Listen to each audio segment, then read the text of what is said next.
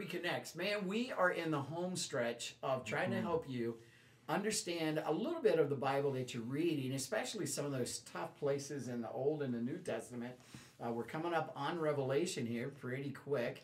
Just got out of Ezekiel, wrapping up Daniel, and we're in that eschatological part of Daniel. So we're really happy to be sharing this time with you. You know, for the last so many weeks, I'm always the one asking the question.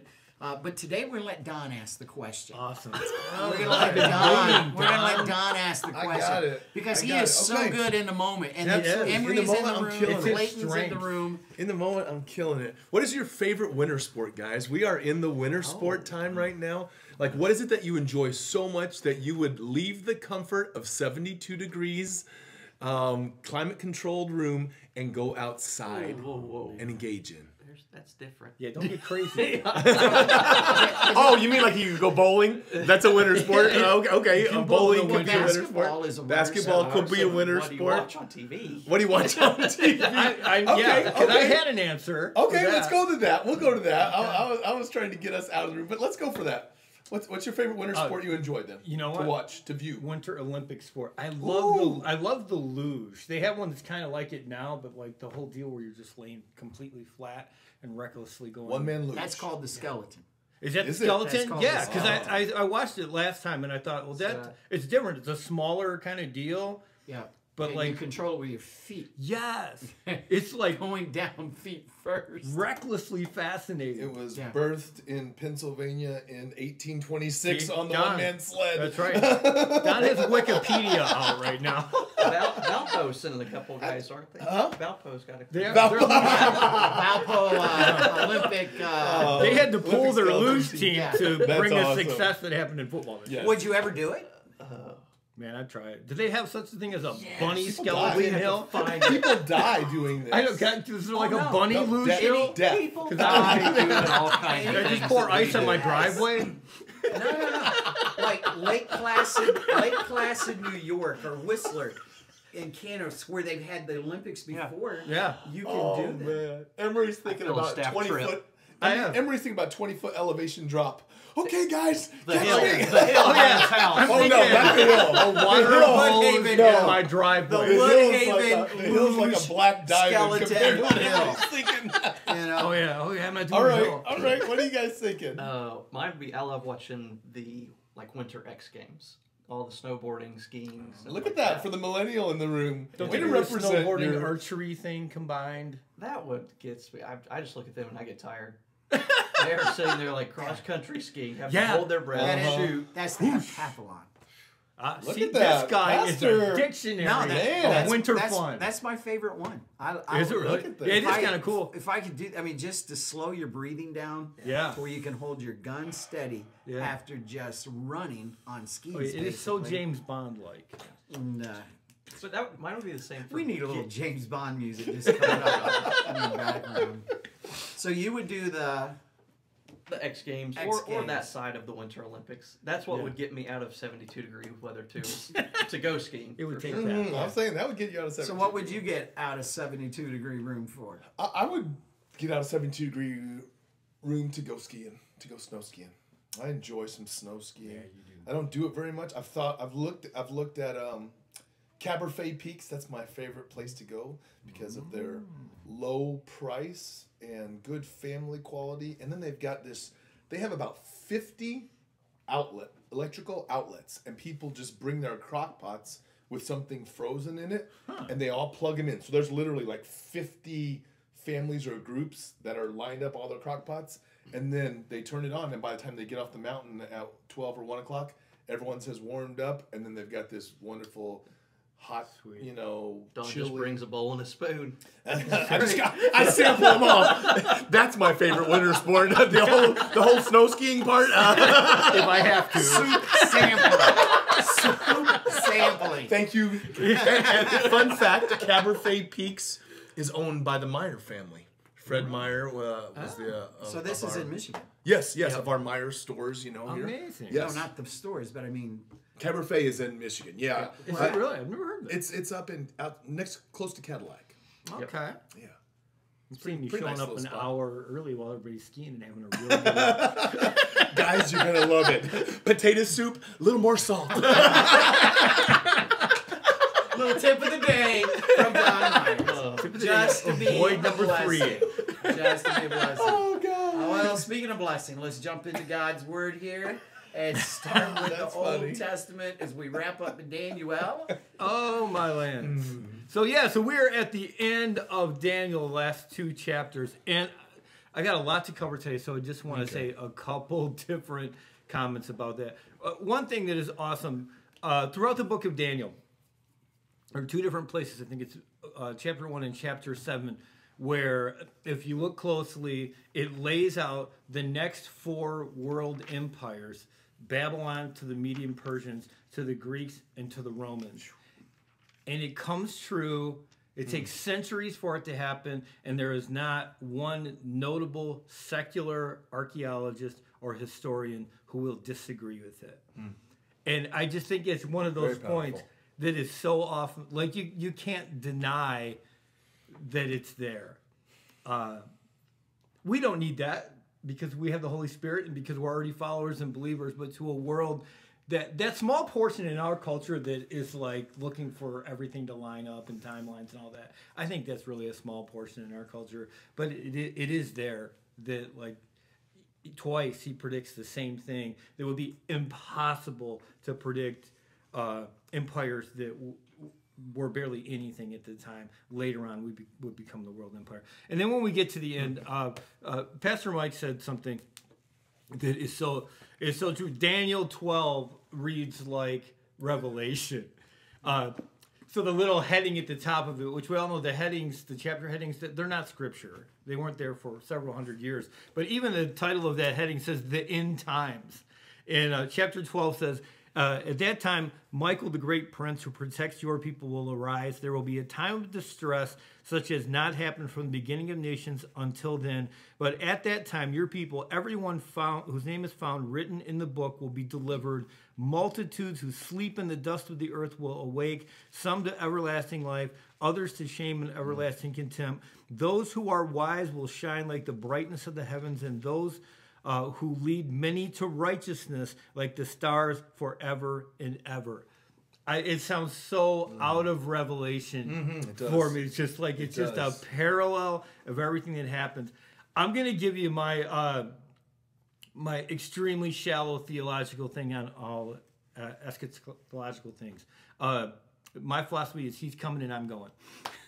There we go. When it all starts coming down, I'm going up. Yeah, the end has already been determined. It is not a battle that is yet to be decided. It has already been determined, and based on his righteousness, which can never be shaken, that it's as simple as that. Because I think you can really get scared and lost and confused and trying to figure out every twist in every turn. But at the end of the day, if you're a follower of Jesus Christ, your destiny is set. You are good. And that's the main thing. And that's the point of prophecy. When we look through all of these Old Testament books, now we're on to the minor prophets, not minor because of their impact, minor because of the amount of words that are written. It's all about what? Knowing that you belong to God. And so it's as simple as that. If you belong to God, Pastor Mike did this awesome series on Revelation so many years back, and it was so good at like Revelation is not a book to be afraid of. Revelation is a book that says your future is certain. It's done for you. It is finished for you, and I love that. So that's it with Daniel. Hosea, oh my lands. When you talk about the prophets having object lessons, a lot of times their lives or part of their lives are to be watched as a symbol of what God is trying to communicate to the nation of Israel. So he's prophet to the northern kingdom of Israel during Jeroboam, super bad king. But so here's the message that he gets. Take for yourself an adulterous wife and children of unfaithfulness. That is like, I'm like, what? And he does that, right? So he takes this woman that's his wife, and then she ends up leaving, committing adultery, having children, and then God says, okay, now take her back into your house. And not only that, in that culture, he pays for her to come back. So all of this, his heart is rent into, and all this terrible stuff that he has to endure, and then he's to take her back. And the whole thing is a picture to a largely non-literate society who is not getting it of that unfaithful wife is Israel. And that God will take you back regardless, but you need to turn and you need to follow him. So he is the extreme object lesson of the minor prophets. But there's some really good points in this really small book. I love how it puts next to each other knowledge versus personal knowledge. There is a difference between knowing about Jesus and knowing Jesus. It reminds me of, they used to have all these shows on the History Channel all the time, and they would be shows about, someone would be out with Jesus or things in the Bible. And usually if the guy had a doctorate in world religions, that meant he knew a lot about God and probably didn't know God. Because usually their theology wouldn't line up with anything that we said. But for us, as we go through life, you know what? I had read the Bible all the way through before I was a follower of Jesus Christ. If you ask me questions, I mean, I grew up in a Christian home. I could tell you a ton of things about God. But I didn't know God. There's a difference. Our goal is not to know about God. Our goal is to know God, which means relationship.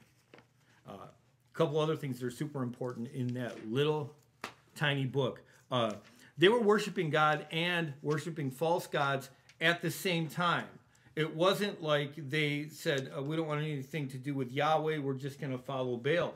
Somehow they had worked themselves into a place where they felt comfortable going to the temple and then going and offering sacrifices to Baal at the same time, and did it week after week after week. And it made me think of this. There's only one person that can be on the throne. You can't have two people on the throne. So they really weren't worshiping God. And it made me think of us. With the choices that we make every day, what does this choice say about who is on the throne today?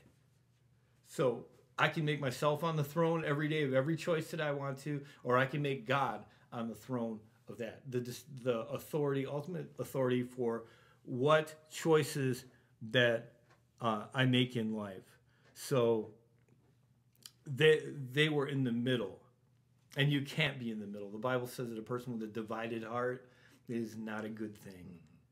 So God is trying to, in essence, win them back to being wholehearted servants of Him and Him alone. And I love how the book ends. Chapter 14, verse 9 says, wisdom literature. It's so wisdom literature. Who is wise, he will realize this. Who is discerning, he will understand this. The ways of the Lord are right, and the righteous walk in them, but the rebellious stumble in them. It's a really simple message. All of the prophetic books are really simple messages of follow God. Follow God. Life is just better if you follow God. It's as simple as that. Really quickly, because there's so much, the book of Joel. Joel is all... Let me just kind of, before we leave Hosea, Hosea represents the faithfulness of God. Gomer is us. Absolutely. Yeah. We are Gomer in the story. Because in that time it would have been the nation of Israel. For us now, that's us. That's our application. Yeah. Because how many times do we lose... You know, we start off and we're interested, but we lose interest. You know, just as Gomer lost interest in Hosea, we lose interest in our relationship with God, and we start taking it for granted, and we stop reading our Bible, church attendance get shaky, all of those things that strengthen our faith, you know, or strengthen that relationship. And so as you read through Gomer, realize that what God is saying is, listen, I represent the Hosea factor here. Yeah. You are the Gomer factor. See Absolutely. yourself clearly. Absolutely. And I think sometimes we overestimate our righteousness and underestimate our ability to fall off the rails, because all of us at times can run after things and not run after God. And that's the very graphic picture, by the way, in the book of Hosea, of someone running after immediate pleasure, immediate gratification, running the opposite way from God. So super quick on Joel. Joel is full of prophetic poems. I want to see where they put it in the chronological Bible when we do it next time, because there's no marker in there that says when it was written. We know it's written after a bunch of the other prophets, because he quotes probably like 9 prophets in his writing, but there's nothing that ties it to something. There's a lot of guesses about when it should be. And it never lists a particular sin that Israel is guilty of. And most people think the reason is that he's saying, hey, I've quoted all these other prophets. You've read all these other people. Y'all know what you're doing. I don't need to say it again. But there is just, because I don't want to take a ton of time, 2 things you need to know. The day of the Lord. The day of the Lord is the theme of Joel. The day of the Lord is not a good thing. The day of the Lord means God is coming after you. He has tried to get you to change your ways. And there is a day that is coming. And God is long-suffering. And God is slow to anger. But he's true. And what he says, he means. And you can only play with it so long, because truth is truth. But there is a verse that I just love in this. Actually, I'm reading in NIV. Rend your hearts and not your garments. Return to the Lord your God, for he is gracious and compassionate, slow to anger and abounding in love, and he relents from sending calamity. And I just love that. It speaks to, for one thing, like, don't just go through the motions. Don't just go through the rituals. In that culture, you could give the appearance of mourning about things by outwardly ripping your clothes and going about in a certain way. But you could actually do that and not really be repentant. You could just look that way to people around you. And God is really calling for it. He says, give me your hearts. He's calling for your hearts. He's calling for real repentance. That leads to what? That leads to an awesome God waiting with his arms open to embrace you as his child, no matter where you are, no matter where you've been. Yeah, that is good stuff. Let me ask you guys, because you're going to talk about Revelation here in just a bit. What is the fascination with the conspiracy theories in our culture for Christians? Because I'm always amazed. I can understand why an unbeliever would be interested in it, but the conspiracy theory for the believer, the fascination is what? I think the fascination is knowing the unknown. Yep. Is People the feel like they ability, haven't figured it out. right? To the ability to know the unknown, because we serve and follow a God who is sovereign and timeless and is eternal and knows everything.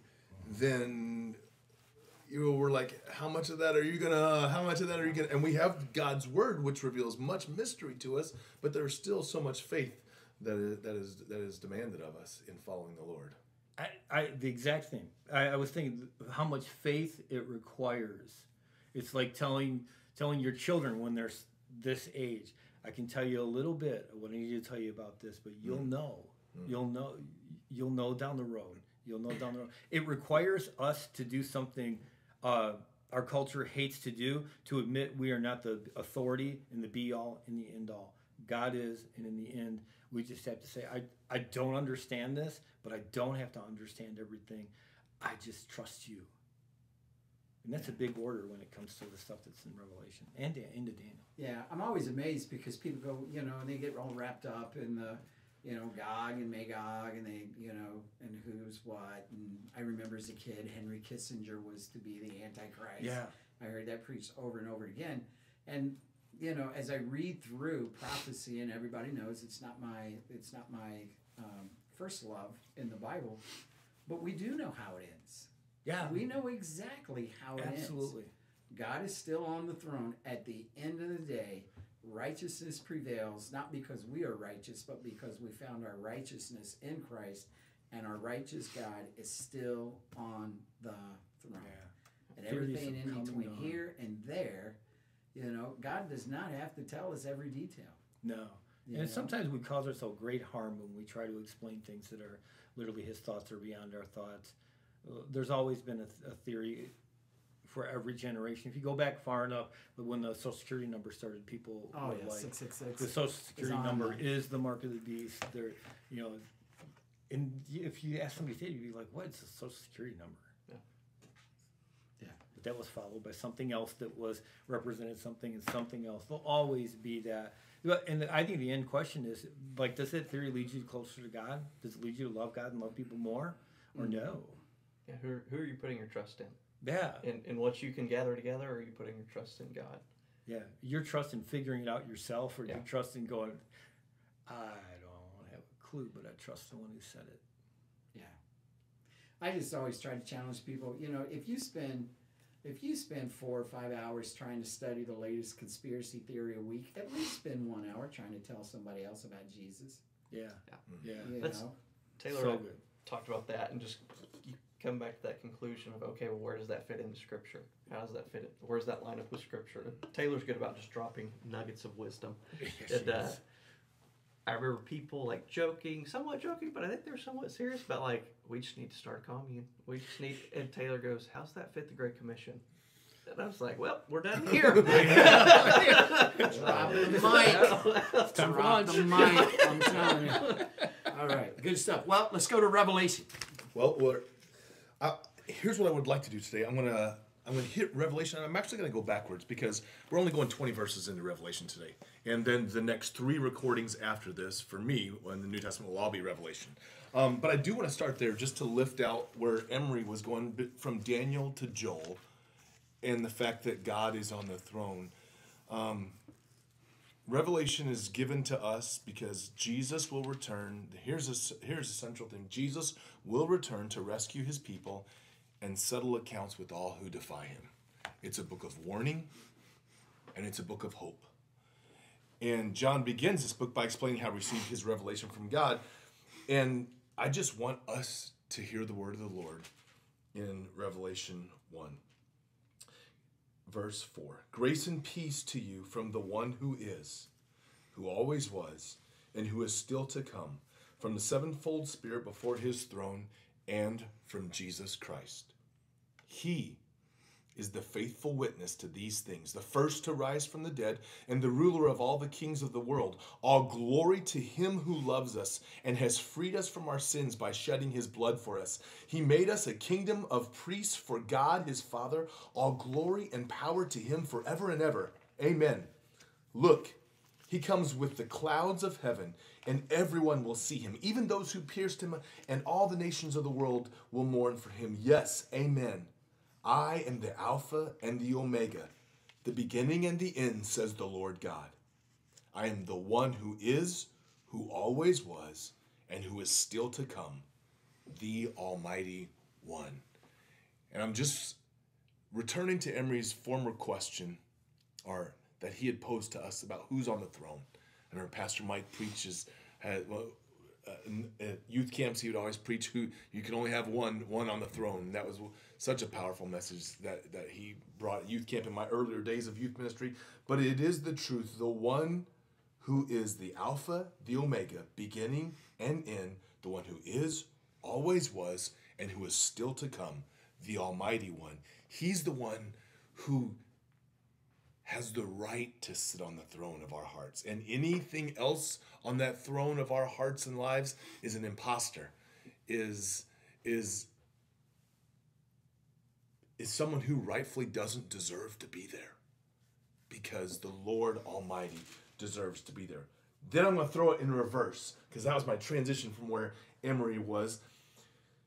Boy, Jesus Christ was revealed so huge, so powerful, and his progression of all that has been revealed, what I just read to you, That revelation is huge from the point when the heavens opened up and John the Baptist was baptizing, and he said, "This is my beloved Son in whom I am well pleased." And then over and over, it just kept building. We've been talking about this in church lately, but I want to read from 1 John chapter 5 and verse 6. 1 John 5 and verse 6. Jesus Christ was revealed as God's Son by his baptism in water. That was that first revelation. And by shedding his blood on the cross, not by water only, but by water and blood. And the Spirit, who is truth, confirms it with his testimony. So we have these three witnesses, the Spirit, the water, the blood. All these three agree, since we believe human testimony. Surely we can believe the greater testimony that comes from God. And God has testified about his Son. All who believe in the Son of God know in their hearts that this testimony is true. And those who don't believe this are actually calling God a liar because they don't believe what God has testified about his Son. I mean, the case for Christ Jesus and his authority, that as he claims, he is the Messiah, the chosen one, the anointed one, the Son of God, and he deserves to be on the throne of our hearts. This is huge for us to not miss. And then the last thing, as I just continue to go backwards today, I'm going from Revelation to 1 John because the way Emery kind of set it up for me. So I just wanted to tie into that. Is real love. This is devotional in reverse. It is. It is because you're gonna catch all this. We're gonna do chronological next year. Yes, no, not today. Not today. Not today. Not today, baby. That's awesome. Real love. Real love. And this is where I'm going to end today. In 1 John chapter 3. Real love in 1 John 3:16 is that Jesus gave up his life for us. Because of who he is, he demands to be on the throne of our heart. He deserves to be on the throne of our heart. But we know what real love. I don't want fake love. I want the real thing. We know what real love is because Jesus gave up his life for us. So we also ought to give up our lives for our brothers and sisters. In 1 John 4 and 10, it talks about real love again. God showed us how much he loved us by sending his one and only Son into the world so that we might have eternal life through him. This is real love. Not that we loved God, but that he loved us and sent his Son as a sacrifice to take away our sins. Receive his real love, know his love, and share that love with others, because the real love is from Jesus Christ alone, sent from God the Father. That's awesome. You know, the problem about going backwards is I don't know where he's stopping. That's why you had the pause right there. Revelation 1:20, right? Yeah, Yeah. I took it to. I started at Revelation 1:8 and went backwards to 1 John. Yeah. 3. But you said something. If ever there was a culture that needed the definition of real love, it is ours. Mm-hmm. It paints this picture of real love being sacrificial. It's not an attraction. It's not a longing for. Yeah. It's not lust. It's not. Right. It is it's not real a perception. love. It's not a perception of love. It's not fake love. Yeah, it's ultimately sacrificial. Yes. And the Bible's specific about that because it'll use 3 words in the Greek for love. Absolutely, yeah. Eros, which is the erotic, sensual kind of love. Phileo, or where we get brotherly from love, Philadelphia. Right, city of brotherly love. And then agape, which is self-sacrificing love, unconditional in its scope and so Hosea was called to love Gomer unconditionally. Yeah. Against all odds, unconditional. Yeah, I'm Extremely still going backwards, but Revelation talks about God loving us, and then we get to wisdom literature. I don't know if we're going sideways or front ways. Start in the middle of what he's saying. Chronological is 2023. Just gonna go forward? It's 2023. I'm We're boring. Still 2023. Just gonna go forward. Yeah, straight ahead. We're in Proverbs 29, verse 1 through 18. I'll try to go in that order. This ties in so much with what Emery has already shared from Hosea about choices. I think a lot of times we live our day to day not thinking about our choices, not realizing the impact of our choices. Yeah. In our wisdom literature, it shows us two different things about our choices. Both are very, very important. The first is that our choices directly impact our lives.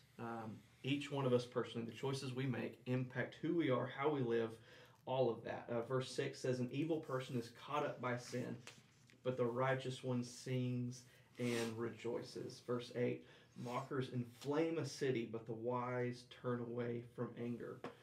Verse 11, a fool gives full vent to his anger, but a wise person holds it in check. And so these choices that we make with, are we going to choose to follow righteousness, or are we choose to follow wicked? Are we choosing to follow wisdom, or are we choosing to follow foolish desires? They directly impact our lives and how we live our lives. And then my favorite one, verse 18, it says, without revelation, people run wild, but the one who follows divine instruction will be happy. Who we choose to follow, again, that idea of who is on our throne, that directly impacts our lives. Those choices are greatly important. And I think this is the lie that we fall into more than this one even, is that, well, my choices only impact me.